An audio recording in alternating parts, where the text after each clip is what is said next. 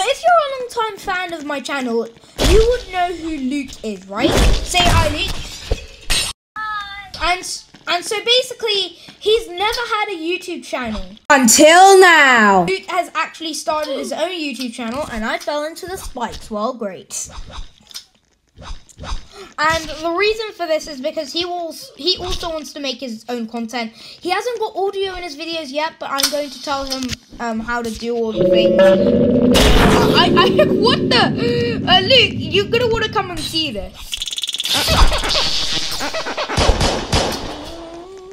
Alright, I infected her. So thank you for watching. This was just like a little disclaimer, and I'll see you in the next video. Bye.